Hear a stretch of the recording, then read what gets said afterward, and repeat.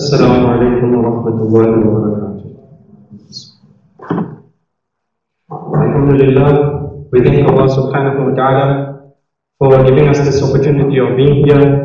And before beginning, I'd like to make dua to Allah subhanahu wa ta'ala that each and every one of us sitting here, present here, or listening to the seerah of Nabi Kareem sallallahu alayhi wa sallam, Allah subhanahu wa ta'ala has chosen us, and it shows that we have love for Nabi Kareem sallallahu alayhi wa sallam.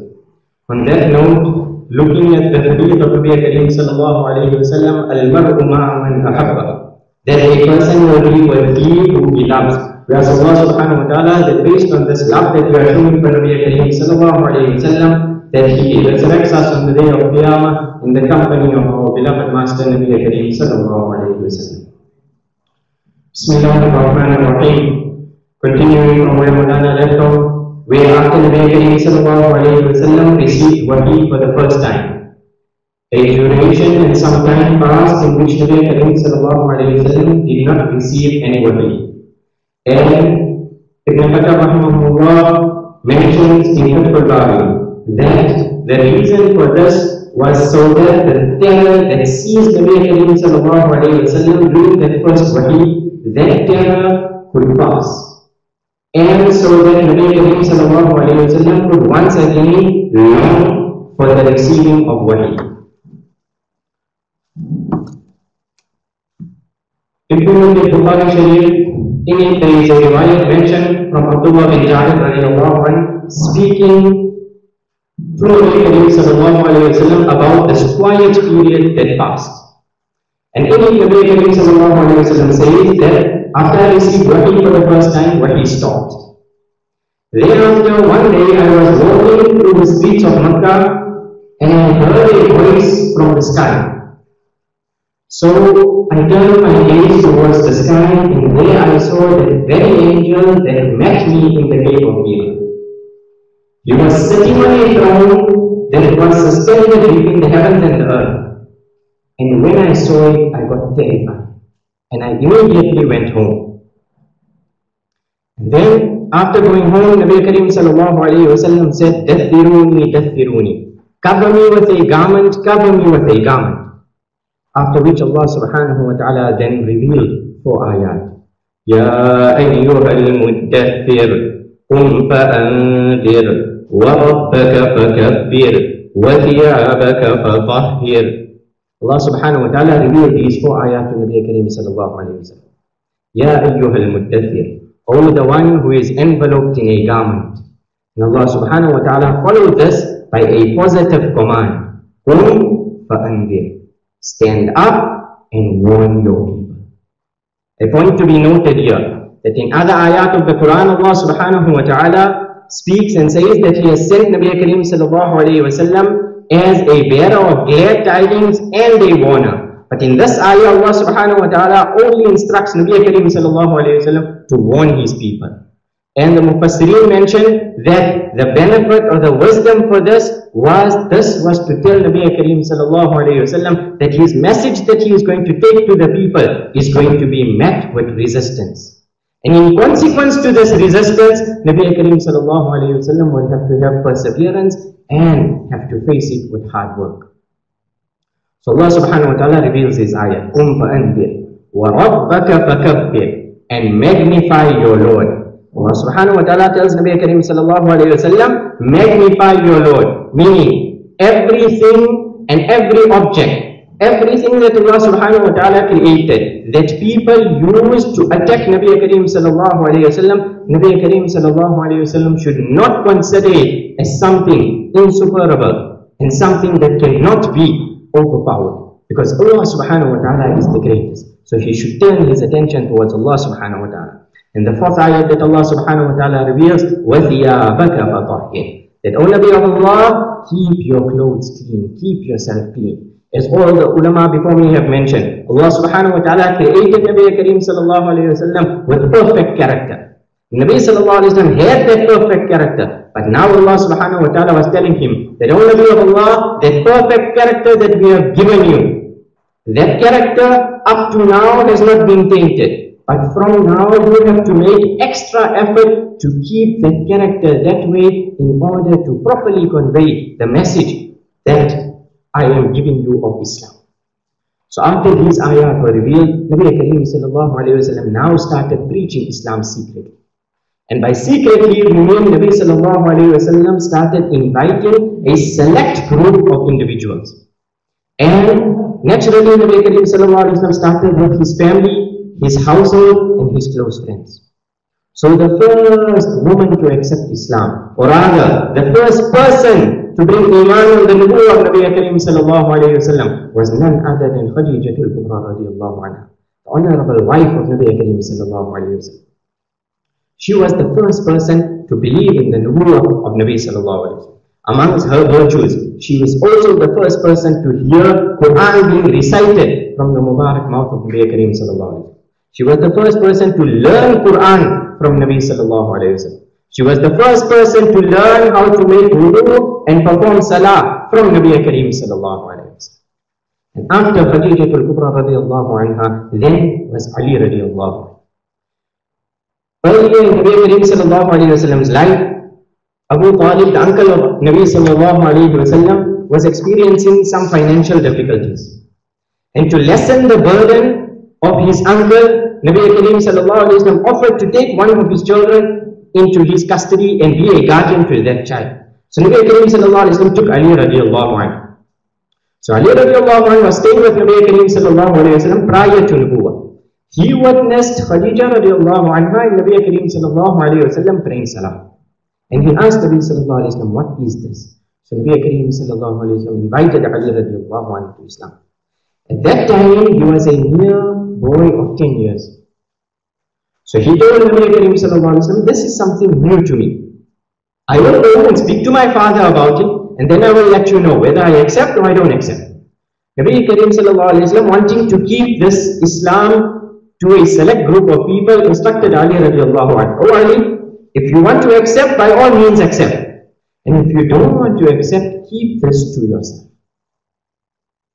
It was the system of Allah that not even one night passed when Ali radiallahu anhu presented himself in front of Nabi Kareem sallallahu alayhi wa sallam and said, I want to accept Islam. Like this, Ali radiallahu anhu accepted Islam. Thereafter, Zayd bin Harith radiallahu anhu, Nabi sallallahu alayhi wa sallam's adopted son and freed slave, and all Nabi Kareem sallallahu alayhi wa sallam's daughters accepted this message of Islam. From here, there are many lessons that one can learn.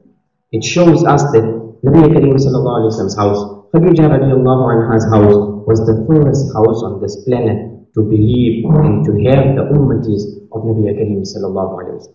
It was the first house in which Quran was recited, the first house in which Salah was recited, the first house in which wudu was made. And from here we also see that when Allah subhanahu wa ta'ala made obligatory something, the first thing Allah subhanahu wa ta'ala made compulsory and farad was bringing Iman in one Allah, Tawheed. The very next command that Allah subhanahu wa ta'ala made for us was that of Salah. This shows us the importance of Salah. So Khadija radiallahu anha, Nabi Kareem sallallahu alayhi wa sallam, and all his children accepted Islam. This also shows the nature of how children should be brought up. The upbringing that Nabi sallallahu alayhi wa sallam and Khadija radiallahu anha gave their children, that when Islam was presented in front of them, they were obedient and they all accepted the command of their parents. Each one of them accepted Islam. After this, Nabi Kareem sallallahu alayhi wa sallam then took Islam to his closest bosom friend, Abu Bakr Siddiq radiallahu anhu. When Nabi Kareem sallallahu alayhi wa sallam presented Islam in front of Abu Bakr radiallahu anhu, Abu Bakr radiallahu anhu raced to accept Islam. After which Nabi sallallahu alayhi wa sallam said that everybody that I presented Islam in front of, he staggered, he hesitated, and he reluctantly accepted Islam. But when I presented Islam in front of Abu Bakr radiallahu anhu, without the blink of an eye, he accepted my message. And this is what gave Abu Bakr radiallahu anhu the title of As-Siddiq. Abu Bakr radiallahu anhu was the first free male to accept Islam. Not only was he a free person, but he was also a nobleman and a well-respected person among the Quraysh. And the reason why the people in the Quraysh respected Abu Bakr radiallahu anhu, firstly, was because of his good manners and his agreeable nature. Everybody who came into contact with him could sit with him, could talk with him, could mingle with him. That was Abu Bakr radiallahu anhu's nature. Then, The second reason why all the Quraysh loved Abu Bakr radiallahu anhu, respected and revered him, was because Abu Bakr radiallahu anhu's lineage was one of the most noblest lineages that were found among the Arabs. And Abu Bakr radiallahu anhu had the most knowledge regarding lineage amongst those people who were present. And we know in that time, everybody took pride with their lineage. Each one of them not only memorized their own lineage, but they would even memorize and keep track of their lineage and the ancestry of their camels and their animals. And Abu Bakr radiallahu anhu had the most knowledge regarding lineage. The third reason why people loved Abu Bakr radiallahu anhu and respected him was because Abu Bakr radiallahu anhu was well known for being a fair and businessman. In his dealings, he was fair and just. That is why people used to love Abu Bakr radiallahu anhu. One of the other reasons why people used to love Abu Bakr radiallahu anhu was because Abu Bakr radiallahu anhu was a person who had a tremendous amount of knowledge. So all the experienced people and all the high-ranking people of the Quraysh would come to sit by Abu Bakr radiallahu anhu to gain from his knowledge and his expertise and just to sit in good company. After Abu Bakr radiallahu anhu accepted Islam, Abu Bakr radiallahu anhu then took the message of Islam immediately to the other people. And we see from here that every echelon of society revered Abu Bakr radiallahu anhu. Be it those who were poor, those who were rich, those who were wise, those who needed knowledge.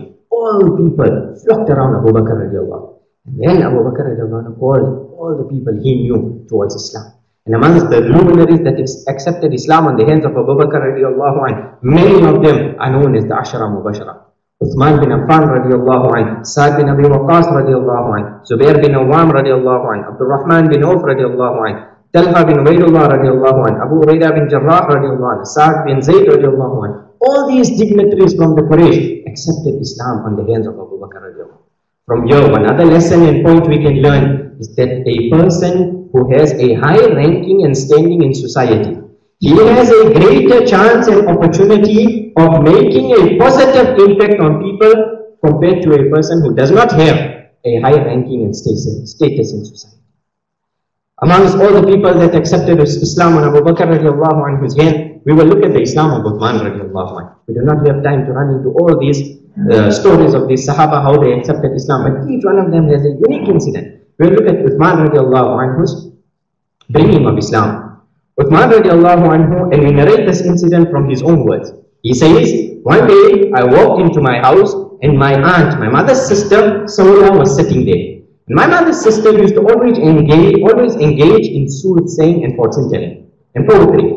So when I walked in, she saw me, and as she set eyes and laid eyes on me, she recited some couplets. And the couplets she recited was, أبشر وحييت ثلاثا وترا ثم ثلاثا وثلاثا أخرى ثم بأخرى لكي تتم عشرا لقيت خيرا وبقيت شرا. And she carries on. The meaning of the couplet that she recited was, congratulations and glad tidings to you, Uthman. Thrice and thrice again, and thrice more. And then once more to complete 10. So she congratulated Uthman radiallahu anhu 10 times. And then she says, you are fortunate to acquire good, and you are privileged to be protected from evil. By Allah, you will wed a virgin girl. And she mentions a few other things. So Uthman radiallahu anhu looks at his auntie in surprise. And he says, oh aunt, what are you saying? Thereafter she recites a few more couplets and she says, Uthmanu ya Uthmanu ya Uthman, laka al-jamalu wa laka al-shan, hiya nabiyyun ma'ahu al-burhan. Oh Uthman, there is a Nabi who has come with a message from Allah.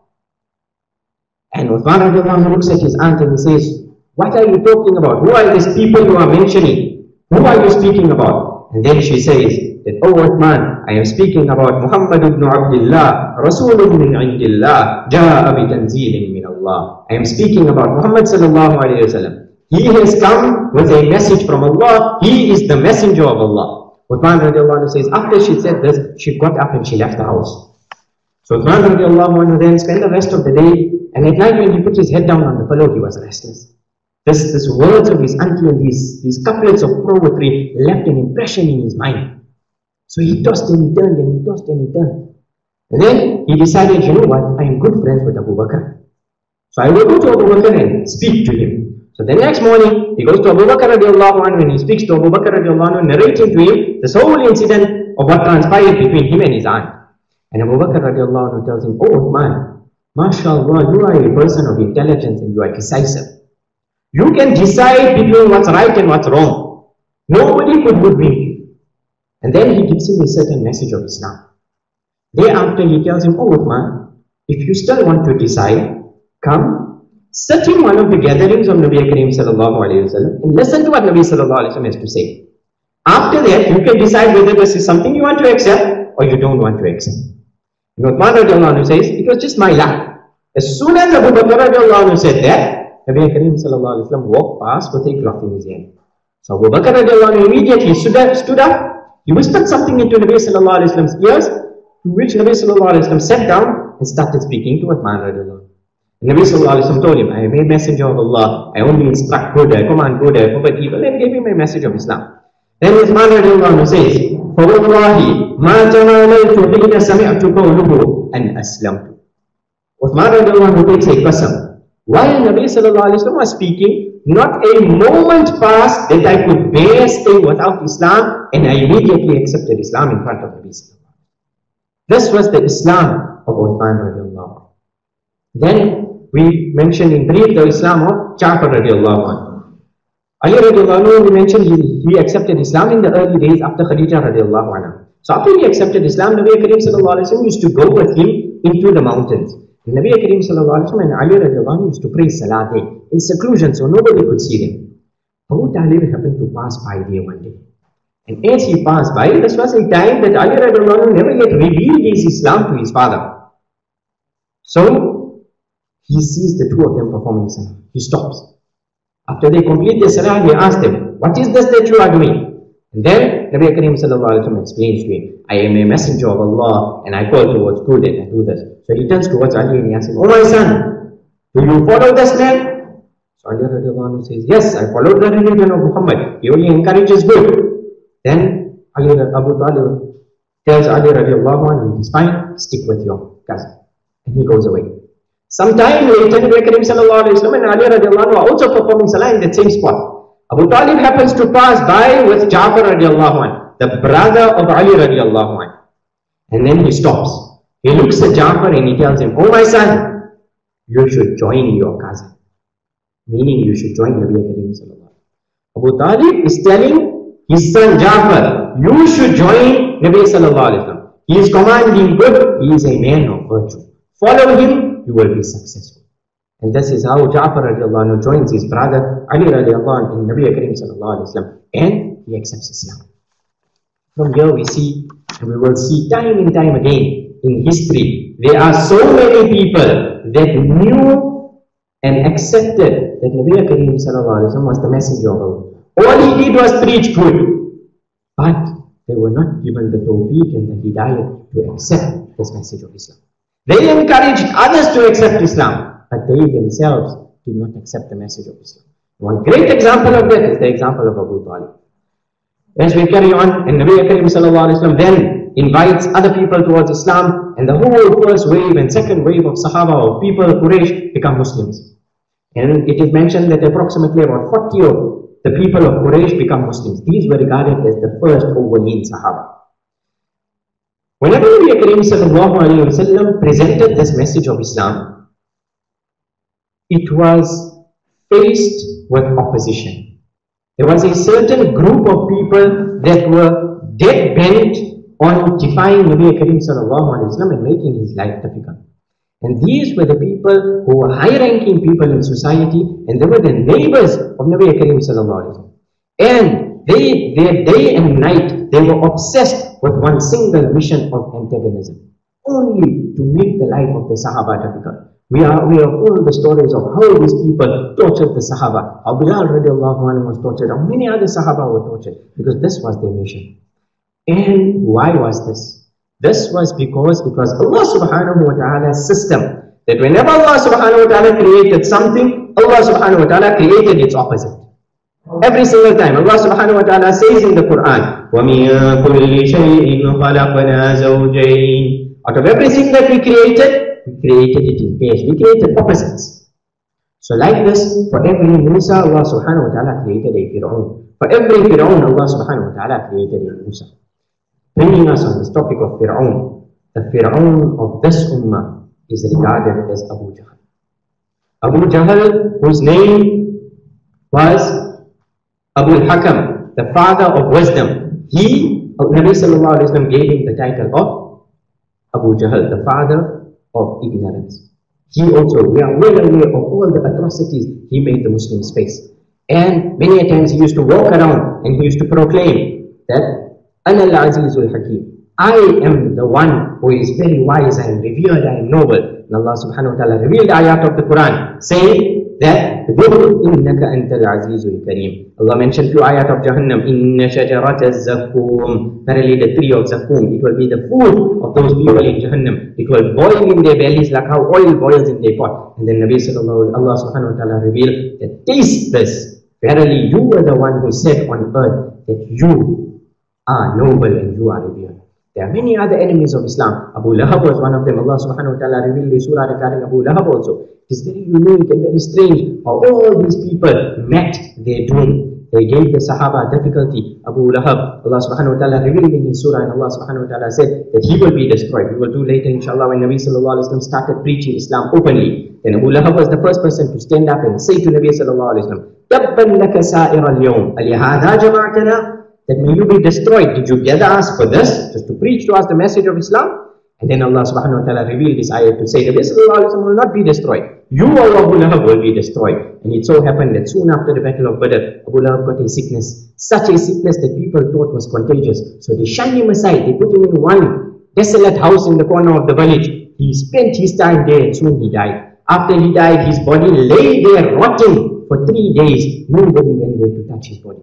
And people rebuked his children. How can you leave your father like that? Then they hired a few Abyssinian slaves who dug a hole, took sticks and pushed Abu Lahab's body into this hole and threw stones over it and covered it. In that same surah, Abu Lahab wasn't the only enemy of Allah. In that same surah, Allah subhanahu wa ta'ala mentions of the wife of Abu Lahab, Jamiah. She used to get thorns, go to the forest, cut wood, put the bundle of wood on her head, tie it up with rope, tie it on her head, walk, and all the thorns from there she should lay in the path of Nabi Kareem sallallahu alayhi wa sallam. And it so happened that Allah subhanahu wa ta'ala said in that surah, حَمَّالَةَ الْحَطَبِ فِي جِيدِهَا حَبْلٌ مِّن مَسَدٍ. In her neck will be a rope of twined fiber. Some Mufassirin say this will be her punishment in Jahannam, while other Mufassirin say yes, it will be her punishment in Jahannam. But in this world it so happened that one day she was carrying that very bundle of wood and she was tired and she sat down to rest. And that bundle of wood fell behind her, causing that rope to tangle around her neck, and it suffocated her and killed her. There are many enemies like this of Nabi Kareem sallallahu alayhi wa sallam that spend their time traveling and giving difficulty to the Muslim, and each one of them met the fate that was met out to them. When we see Nabi sallallahu alayhi wa sallam how many times made dua and he asked Allah subhanahu wa ta'ala to remove all these enemies, and incidents are mentioned in history, we will come across them in the books, where Jibreel alayhi salam came and he pointed finger to this one and that one and that one, as Nabi sallallahu alayhi wa sallam complained, and each one of them met their fate and they passed away. From here we see that in the early days of Islam, Islam did not spread through violence, but rather violence was an instrument that was there to subdue Islam. People who say Islam spread by the sword are totally wrong. We see here from the akhlaq of Abu Bakr radiallahu anhu, from the akhlaq of Nabi Kareem sallallahu alayhi wa sallam, Islam spread, which brings us to the end. We saw all these incidents where the people who accepted Islam and those who refused Islam, that Nabi sallallahu alayhi wa sallam gave the same da'wah to all of them. Some of them accepted and some of them didn't. It shows that hidayah and tawfiq is in the hands of Allah subhanahu wa ta'ala himself. Nabi sallallahu alayhi wa sallam did not stop inviting them. He continued to invite them. But the end result was not in his hands. The end result was in Allah subhanahu wa ta'ala's hands. So similarly in our lives, it is our duty. We see our children doing something, we see our spouses doing something, we see anybody doing something that is wrong. It is our duty to keep on calling them and calling them. The result of that, the culmination of that is in Allah subhanahu wa ta'ala's hands. Whether Allah subhanahu wa ta'ala decides to give them tawfiq, Allah subhanahu wa ta'ala does not decide to guide them and give them hidayah. That is in Allah's hands, but the duty to go towards Islam is in our hands. May Allah subhanahu wa ta'ala give us the tawfiq, make us like these pioneers of Islam. Subhanallah.